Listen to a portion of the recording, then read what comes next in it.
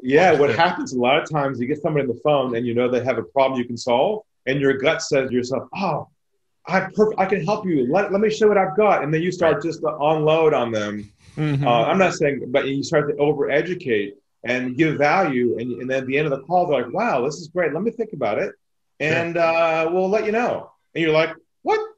I, Mm. I just." So my ideas are very contrarian. My whole thought process is basically not to give value pre-sale, but Mm. instead to provide clarity on their problem, not value on the solutions. What I discovered was that potential clients don't care about how you solve their problem. What they care about is if you're the one to solve it or not.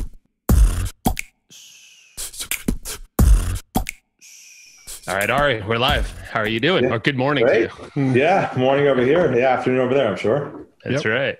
Yeah, it's always cool to talk to another guy that's lived in San Diego at least for an extended period. You're in Sydney now. Absolutely. Yeah. Yeah, both sides of the world. That's right. And shout out to Perry Marshall. Just thanking him for the intro. And he's intro quite some cool people to us recently. And yeah, and finally got you on the show. So yeah, maybe that's part of this. It'd be cool to hear kind of like some of the story with you and Perry. I know you guys go way back. Yeah, well, Perry and I actually met in Australia probably 15, 20 years ago, the first ever internet online seminar they had in this part of the world. And I was just moving here to my wife online on a dating site. I believe actually back then there wasn't any swiping at all. We just literally kind of goss dating, you know. And I went to I think Coolum, Australia here, as I went to a seminar. I just moved here and I met him there, and I at a cocktail hour, I printed my homepage out and I brought him the homepage. This is my homepage, and I That's can't great. figure out why it's not converting. He's like, well, cross that out. Took a pen, and I'm like, okay, thanks. Went back to my room and just made the page start to work. I'm like, okay, you got me. So I joined his bobsled run and his original, Google AdWords program, and has kind of won a prize there. And Yeah. I mentor ever since, and we're friends now. And I just spoke at his last private client group in Nice. San Diego last year. He's a cool guy. Yeah. You share a lot of cool folks that have graced this Sure. show. But let's get into your story and kind of briefly walk us through, what brought you here. I know it's all wrapped around sales and having these interesting. You have a lot of strategies that are going to be cool to deep dive into. Yeah, sure. So I've been around doing this for like 20 years now. I've got a whole philosophy in business called Unlock the Sales Game. And essentially, I'll tell you the story behind it, which I think will resonate with. About 20 years ago, I was a sales manager in a software company. And believe it or not, we were the first ones to launch the online website tracking tools like Google Analytics, tracking all the stats. We had the first one that actually built that little tool. And so back then I was involved with that. And I had a team underneath me of salespeople. And my job was to kind of bring the big accounts in. So I got this one lead came across my desk. And it was a big company. You recognize the name, and they have multiple websites. And I was like, wow, this is a huge deal. If I get this one deal, it would double the revenue in 1 year for the whole company. So you can imagine everyone's thinking, Ari, good, go for it. Because if I land this deal, everyone gets a bonus pretty much at Christmas time. So then my contact agreed to a conference call, and a demo to see our product. So the day finally came, 4:00 in the afternoon, it was myself and my CEO in the conference room. The closed door behind us. I closed the window shades a bit so they couldn't look inside the team. And so on the table was a speakerphone, the ones with 3 legs on it, the old corporate ones, three speakerphones. Yep. So I dialed the number, and my contact says, hey, Ari. I said, hey, John, how's it going? Good. We started chatting a bit. He says, look, let me share with you, Ari, who we have on the call right now with us. So I was like, oh, great. Who do you have with me? Next thing I hear is, my name's Mike. I'm CEO. I was like, wow, CEOs, this is a good person. My name's Steve. I'm head of IT. Oh, this is even better. My name is Julie. I'm head of marketing. This is like everybody on this call was basically a decision maker, right? This is a call we hope to get as often as possible. So I was pretty jazzed about it. And I introduced myself and then gave them a live demo over the web, showing their website statistics live collected on one of their websites. We did in advance. And I started to hear this noise on the phone call, like, wow, this is great. This is like early days, And they're like, oh my, this is amazing. I can't believe we can see all this information, this data. And they start asking me all kinds of questions, how does it work? How does the tagging work and the technology? And I had all the answers. I was pretty competent back then. So I answered all the questions. And I mean, there was so much chemistry on this phone call, you guys. It was like, like a love fest on the phone. From day one, second one. You know what I'm talking about? Yeah, absolutely. It's like, yeah. oh, this is like, oh, thank you, God. I was like, it could not have been better. My boss is like, high five in the corner over the shoulders, like, yeah, nice job. And I'm my calm self. I'm a student of selling. I had the books at home, CDs in my car, and I'm answering objections. And an hour goes by. It was like the perfect sales call. It could not have been better. And the call comes to a close, and my guy says to me, Ari, this is great, man. We love this. Give us a call a couple of weeks, follow up with us, and we'll move this thing forward. I said to myself, oh, thank you. And so I said my goodbyes, and I took my arm, and I'm reaching for the phone in the middle of the table. As I'm reaching for the phone, and I'm reaching for that off button, by complete accident, rather than the off button, I hit the mute button instead. They were like right next to each other. I hit the wrong button, and a small click happened, and they thought I hung up the phone. What happened then? And that split second, a voice inside of me said, Ari, go to the dark side. Find the wall. Listen in. Go where no one's ever gone before. So I literally just pulled my thumb back for a couple seconds. They started talking amongst themselves, thinking I had left the call. So what would you imagine? I mean, this is not a trick question, but what do you imagine they would have said after a call like that? Ideally, man, I really like that guy. Let's work with him. Yeah, right. Exactly. That's what you're supposed to be hearing, right? Yep. Sure. After an hour. But I'll share with you what they said verbatim, word for word. I'll never forget it. It's why we're here today. What they said was this. They said, we're not going to go with him. Keep using him for more information. And make sure we shop someplace else cheaper. Knife and heart twist. I was in a state of shock. I hit the off button. I looked at the wall and said to myself, what did I do wrong? I was competent. I gave value. I answered objections. And the first big epiphany hit me. And that was this, that somewhere along the way, it has become socially acceptable not to tell the truth to people who sell. Right? Mm-hmm. It's okay to say things like, sounds good. Send me information. Oh, we're definitely what? We're definitely interested. Yeah. Let's circle back. Having any intention of buying. Right. And then I asked myself, why were they afraid to just tell me the truth? I'm okay with the truth. And I realized that moment that there is like this invisible kind of flow of like pressure that flows underneath your sales process with a pre-sale with somebody. And unless you remove that pressure pre-sale, they'll always have their guard up and won't tell you the truth. You have to chase them to get what you need and play what I call the sales game. And that's where I went to my whole concept called the unlock the sales game mindset, where your goal is not to focus anymore on the end goal of the sale, but your goal is to focus on the truth. And that became my whole philosophy and kind of revolution around how to change the way you think, with a whole body of work around that, with languaging and processes. And that's the premise behind our whole philosophy, is that you can make a lot more sales by focusing on trust and not the end goal of the sale at first. And that'll kind of change everything.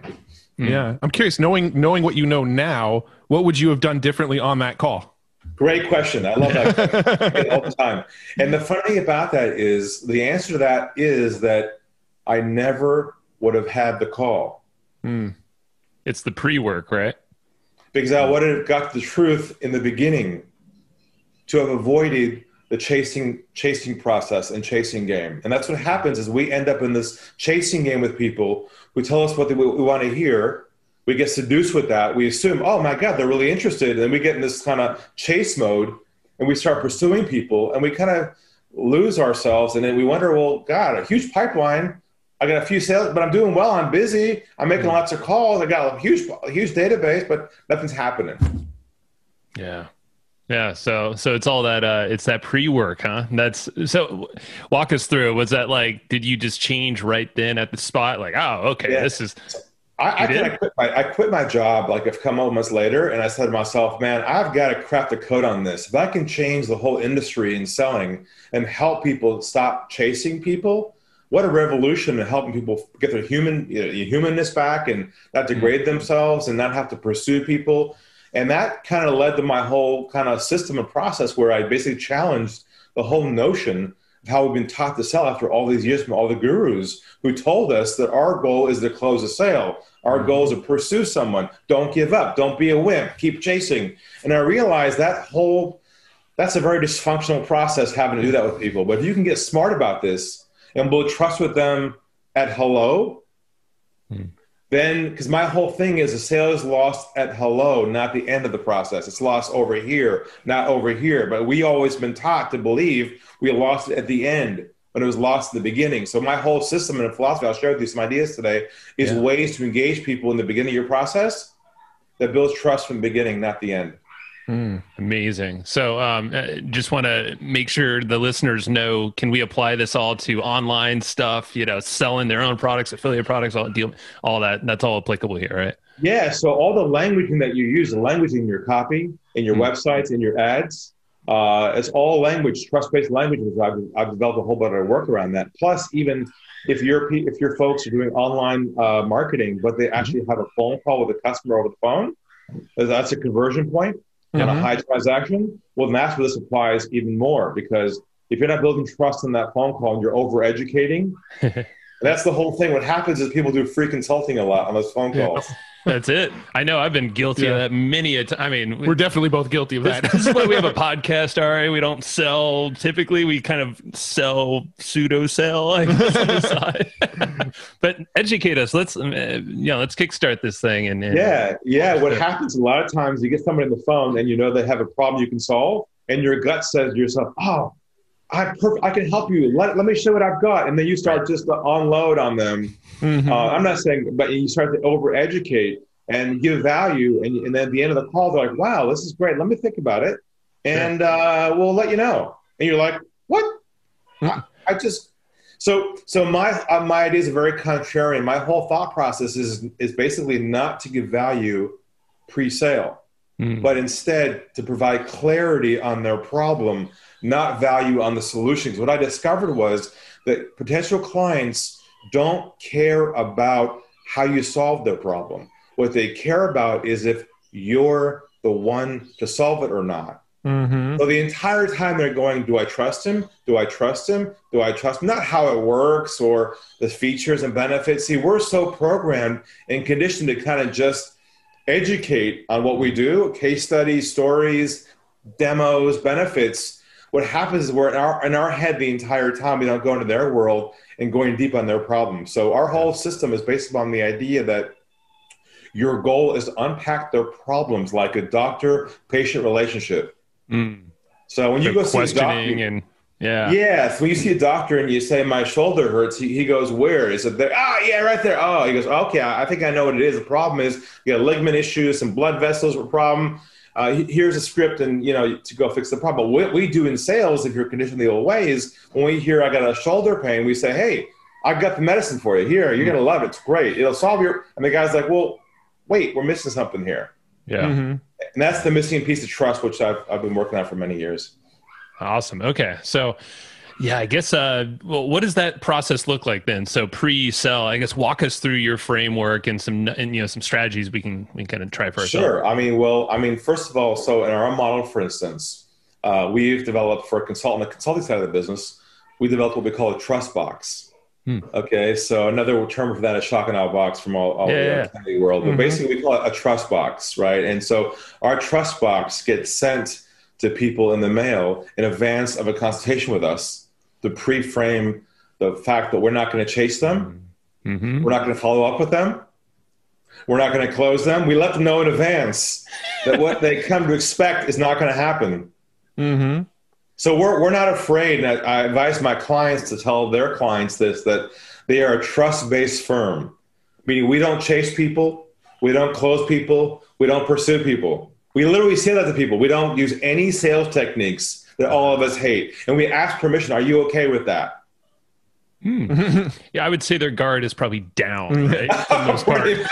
It's pretty much obliterated. Yes. Yeah. And so now we create this bubble of trust with them, like kind of this space where they feel comfortable telling us the truth of where they stand, because that's the whole goal. See, what happens a lot of times is, if you imagine an iceberg, right? There's the top of the iceberg and below the iceberg. What happens a lot of times is we operate at the top of the iceberg with people.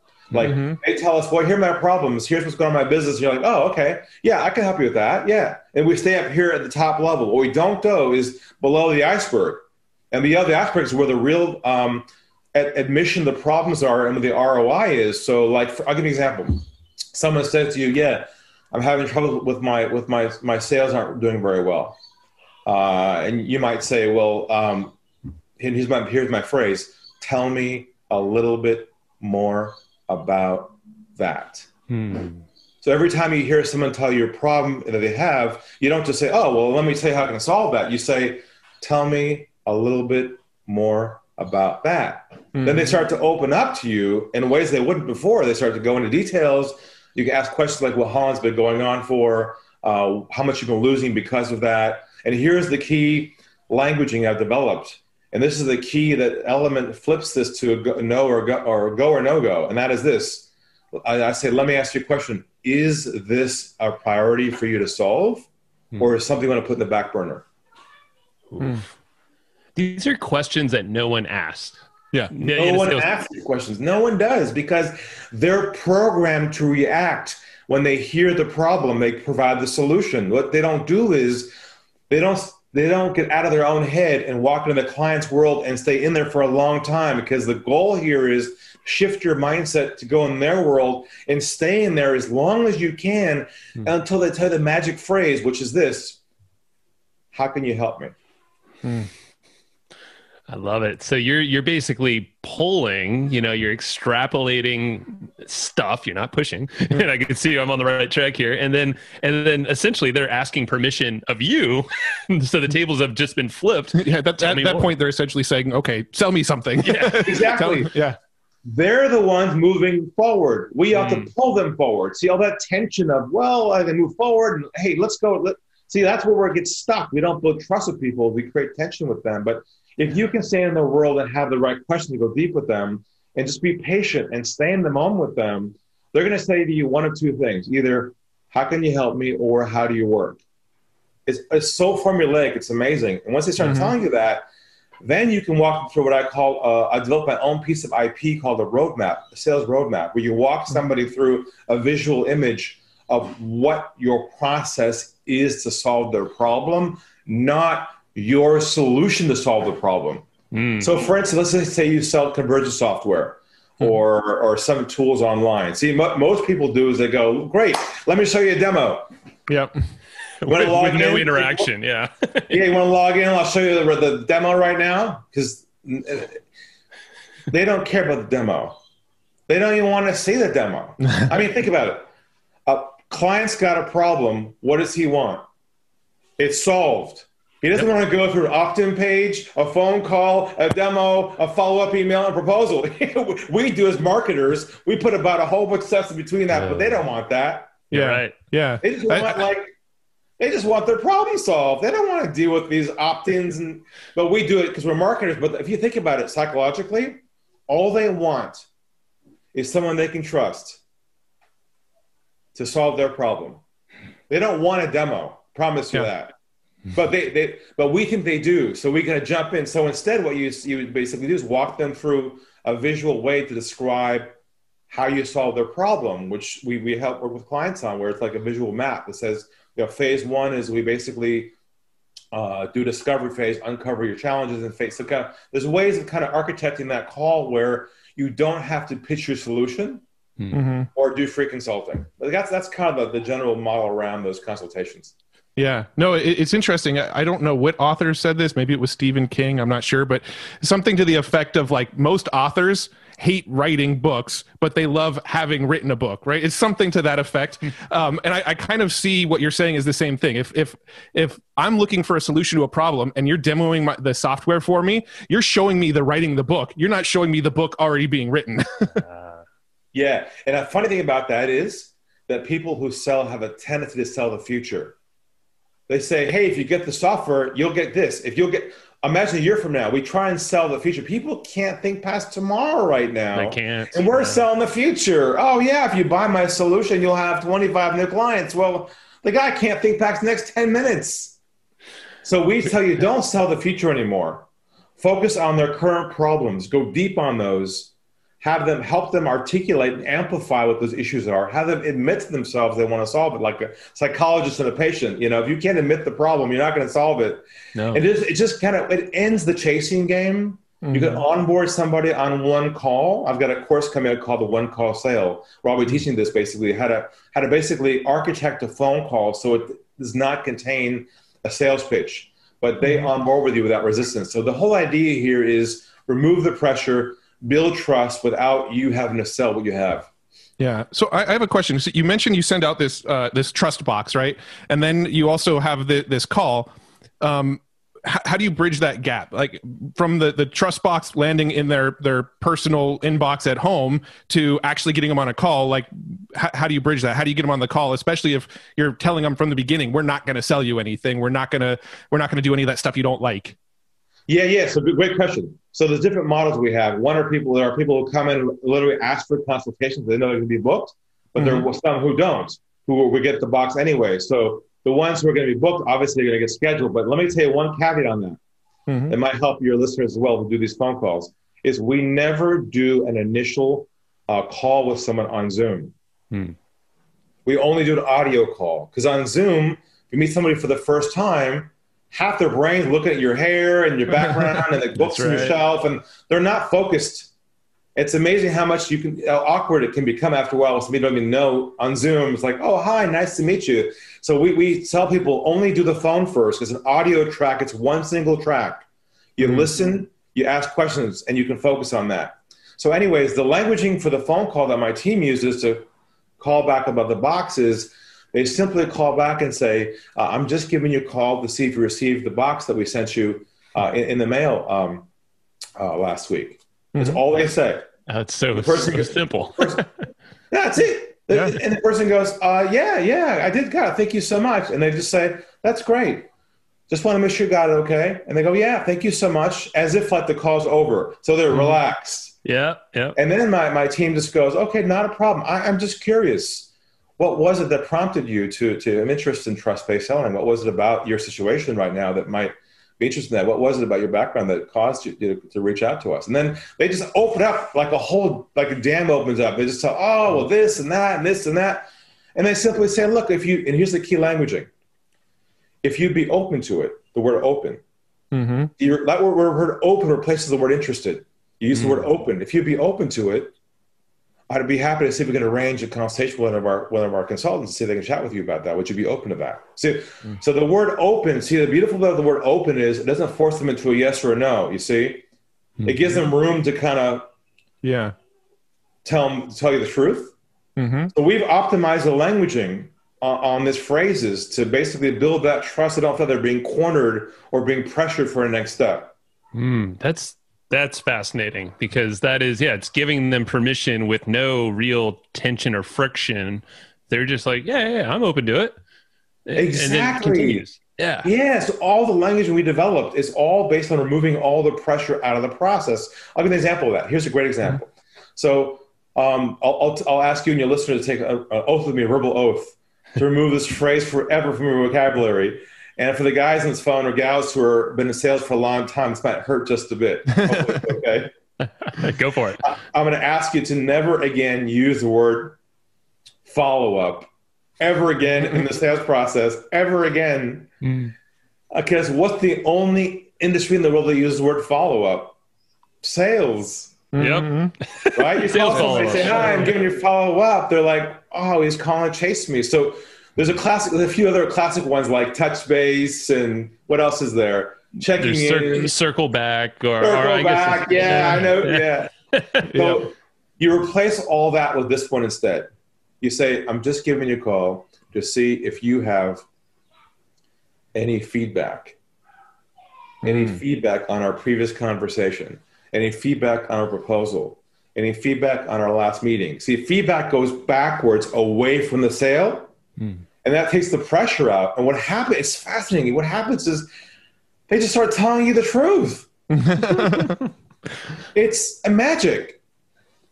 It just sounds like everything you're doing is just putting the guard down. They're open. They're accepting whatever you have to come, but you're letting them lead. And you're avoiding putting any pressure at any point in the process on them. Right. By consciously removing the pressure from the process, you're sending a message. You're saying, I'm not going to play that game. Yeah. And I'm not going to do anything to you that you don't want to do. So you can trust me to tell me the truth. I'm okay if it's a yes or a no. I'll walk away at any moment if we're not a fit, because my whole thing is about a fit. And I would say to somebody, or my clients would say to somebody, look, if we're not a fit, I'm okay with that. Just that alone is like, whoa. Yeah. In a world where no one is thinking this, where they're push, or too quick, like trying to close the deal right now, like not seeing things through relationship wise.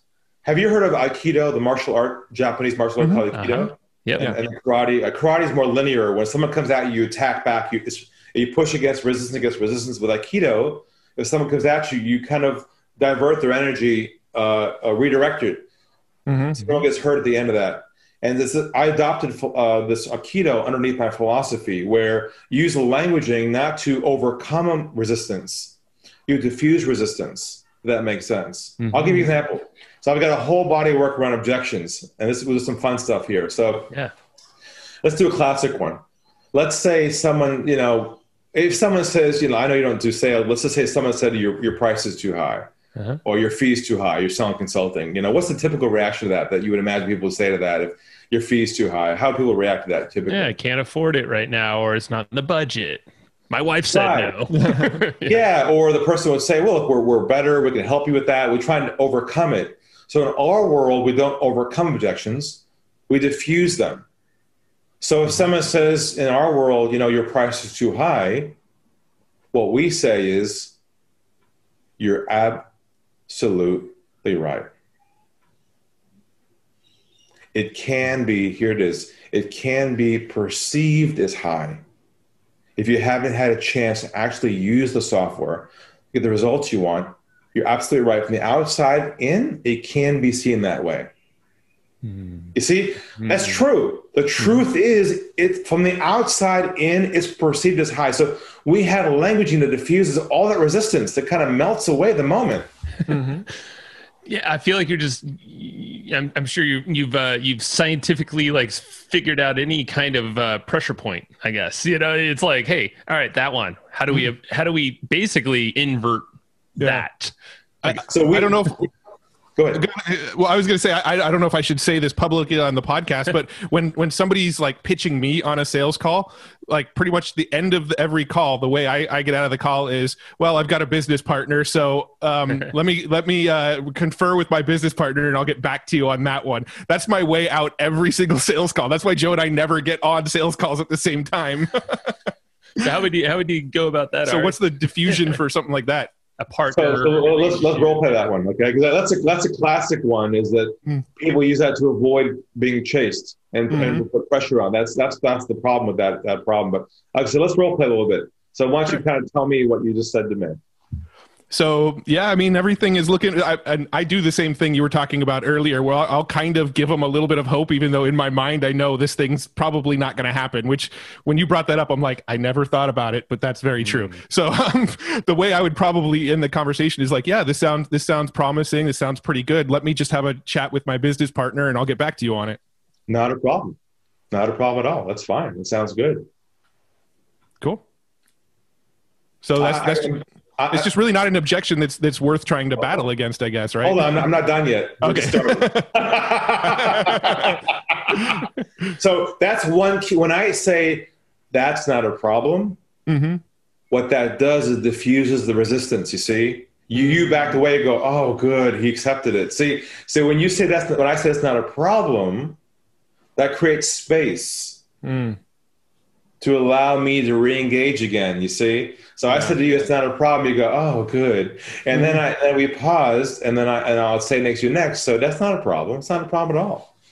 And I'll wait a moment, let it breathe, because there's a lot of tension there, and just stay calm. And I would say, well, not a problem. What kind of questions do you anticipate your partner might have around this that I can possibly help you with?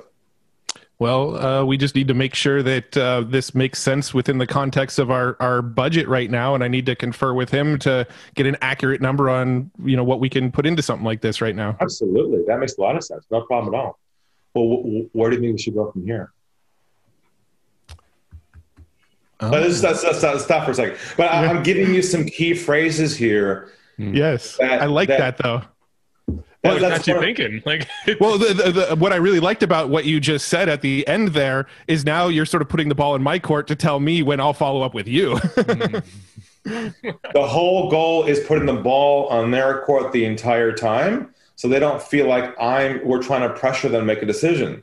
Because if you own the moment, then you've got to figure out where to go from here. I'm not going to sort of just back off, and I mean, I'm not going to hang in there. But the point is, I'm telling you through my languaging, it's okay. You can tell me the truth. I'm okay with a no. Yeah. I like that a lot. That is, I mean, you're literally putting him in the driver's seat. Yeah, you as or the salesperson or whoever, you're just guiding. Yeah, it's like you're supporting them in their choices, but that's just building trust along the entire journey. See, what I discovered is that to differentiate your business, it's hard to differentiate on your product anymore. It's so commoditized out there. Everyone's got the similar products, but if you differentiate your sales process and that becomes your innovation, you're different with people and the way you communicate with them, that becomes your category of one differentiation. The way in which you treat people in your pre-sale process becomes your differentiation, not your solution. Yeah. So the approach is so different and unique that when people feel that from you in your process, they can't help but to kind of just engage. If they feel like there's marketing coming at them heavy and hard, they're shutting down. Mm-hmm. This is interesting. This is fascinating. Yeah, I think a lot of us just, and I know, weird example, but I was just looking through my emails yesterday, and there's certain people you just kind of like, I'll just wait a minute. All right, yeah, it's like it's not a priority right now, and some of those get pushed off for a while. But then I had this like realization yesterday. I was like, what if I just said like straight up like top of mind what I think, like nope, don't think it's a good fit, and then like start axing away at these in a nice helpful happy way, and not being a jerk about it. But screw you, get out of my inbox. No, but I was thinking about it, I'm like, man, this like because this will weigh on all of it. If there's something that's undone or someone's at like, why not just be honest? And you see it, like you said, like, oh yeah, we'll definitely follow up. Or you're definitely, we'll circle back. We'll do all this stuff. And I'm never going to use those, sorry, but in context example. But why string people along? We're just let them set them off to somewhere else. There's millions of people, billions of people on this planet. So that was just one example. I'll tell you a story about that actually. Sure. I had a guy recently call my office, got through my team, got to me, unscheduled phone call. I picked it up. He goes, Mr. Galper? I said, yeah. He goes, my name is Mike Johnson. I've changed the name. It's a big company. And he says, I'm with XYZ company. We're looking to bring someone to change our sales process and our company thinking. We're looking at you and two other people. We'd like to know, first of all, why should we go with you? Why are you the best? And give me your best sales pitch. He says this to me. You're like, let's do this. So I took a deep breath. I'm a human being too. It was a big company. I just stayed calm, lowered my voice, and I said to him, well, isn't that interesting? And I just paused. And I said, because over here at our company, we have a very similar process to you, where we ask a couple questions, see if we're a good fit together. And if we're a good fit, we decide where to go from there. And I said to him, would you be open to that? And then I didn't hear a word. I'm like, Jesus, still there. Then I could help the breath, like he breathed across the phone, like, he lowers his voice and he says, oh, okay. What kind of questions do you have for me? Next thing I know, in 5 minutes, I discover 1, he's not a decision maker. 2, he has no budget. And 3, he's just curious as to what I do. And after 5 minutes, off he went to YouTube for some of my stuff, and I hung up the phone. And that just saved me months and months of what I call hopium. Hopium? Yeah. And look at it. Hopium is the drug that we get in the inbound calls where you go, oh, yeah, I got the call, honey. This is the year. Feeds you this year. And you're excited, and you call them back, and you chase them, and you hope they're going to call you, and then it never ends up going anywhere. So my process is detox for hopium, basically. I think it's a great process. And this is something where I can see it layered in things like emails, sequence, maybe through surveys, through asking them specific questions to get some data straight from the horse's mouth, quote unquote. Yeah. So on the marketing side, on autoresponders and all that, see what usually goes in there is content around the solution. Right. See, so we teach our clients that you do not use your solution content in your autoresponders. Instead, you put in there, you describe their issues and problems in ways they can't describe themselves. They got to feel you understand their issue, their world, and in such a deep way they resonate with your message.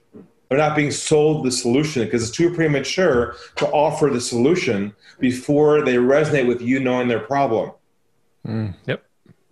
So we separate marketing content pre-sale and post-sale. And pre-sale is only problem-based content, not solution-based content. Which that changes headlines, changes ad copy, that changes all the content pre-marketing away from the solution, it's so countercultural to even say that. Because we're taught to basically deliver content, value, keep giving them more, but they don't want more. We're up to our eyes. We're all at home or wherever watching Netflix and other YouTube. We got enough content. We're good. We need problem solved now. Come on. The world doesn't need more content. No, yep. You're right. Dang it. Should we go to a 1 day a week show, man? This is the last episode of this podcast. No, just kidding. Will not happen. No, I think this is absolutely fascinating. And just one other thing I picked up on from you is breathing and pausing and all of that. Can you? Yeah. I'm so glad you just noticed that. Yeah. Because what triggers rejection and pressure with people is half is languaging and half is delivery. This is verbal. So if you start talking fast, like, hey, well, the energy and the momentum makes their guard go up. But when you slow things down, I know it sounds almost super slow when I slow things down because we're not used to that. You guys are kind of quick like me. We all talk kind of quick. Yeah. We're internet guys, that's why I'm my background. But when you're talking to somebody on the phone who could be a potential client, when you slow things down and create pauses, what happens is they naturally want to engage in those pauses. It draws people into you when you slow things down and you pause. If you speed things up, which we do naturally when we feel like an opportunity's there, we can't help it. We kind of, oh, great. How about it's over. You've lost them because they can sense that you're moving them to a next step, you see? Yeah. When they feel you're present with them in the moment and you're not moving to a next step, that's when they release themselves to tell you the truth. The minute you start to move things forward prior to that, you've lost them. Even though it sounds like they're going to buy something, good luck chasing them. That's so fair. Our whole thing is no chasing ever again by end running that process earlier on in the model. So you don't have to end up chasing ghosts, people who tell you yes, but they're not going to go anywhere. It's happened far too many times for me. I know a lot of other folks that are listening, and this is just such, I'm not going to call it simple, but it's very, it's obvious but not obvious things to just modify and tweak. They're tweaks more than like, here's a brand new strategy. Now, it's not an incremental tactics to make things better what you're doing right now. It's a wholesale shift and letting go of your mindset of focusing on the end goal. That's the key piece of the mindset. But there's also languaging to activate this. I'll give you an example of this, which will be helpful for your listeners. Sure. Let's do a real scenario. Let's say you're having like a first call with somebody over the phone. Say you're self-consulting or something. And your first call and you're having a chat with them on the phone. It's a good opportunity. You can tell it's like could be turned to something really well and kind of call comes to a close. Usually in a normal model, we'd say, well, hey, great. Thank you so much. Let's schedule another call. Let's have a cup of coffee. Let's move things where? Forward. Always forward. Yeah. Right. But what happens if you move somebody forward and they aren't ready yet?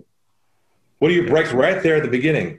Trust. Exactly. You break the trust. So same scenario, our model. Call is going well, good opportunity, call comes to a close. Rather than saying, hey, how about we move forward? What we say instead is this. We say, where do you think we should go from here? And I'll say it again.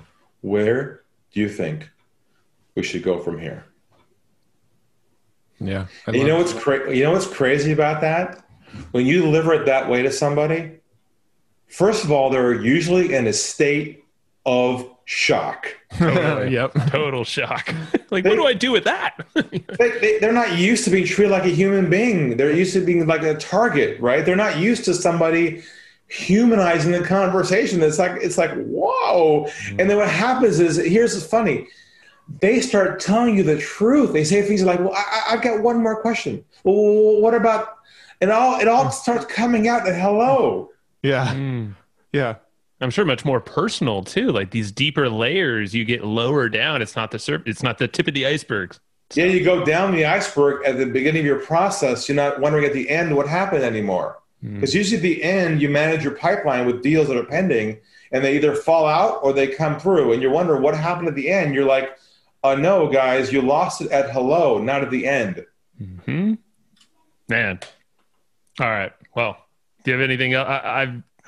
There was a lot there, and I love it. I know. I'm twisting your guys' heads back and forth a couple times, but these are the best of episodes, though. Those are the ones that leave the impact. Well, I was just in my mind, I'm thinking about like the last handful of sort of sales calls I've been on where somebody was selling me something, and I'm kind of thinking of like the variables where they closed the deal versus didn't close the deal, and in almost every scenario I can think of, nobody's ever really closed the deal with me like on that first meeting. Like, this is the first time I've ever talked to you. You reached out cold, we got on a call, and they closed the sale. I can't even think of a time that's happened. Almost all the times where we bought something that was like quote unquote higher ticket, right? Let's say $1,000 plus. It's always been a scenario where we built a relationship. We had a few emails back and forth. Maybe we had a call with no expectations. We were just kind of chatting and, getting to know each other. And then eventually I came around and realized, I think I'm ready for their service.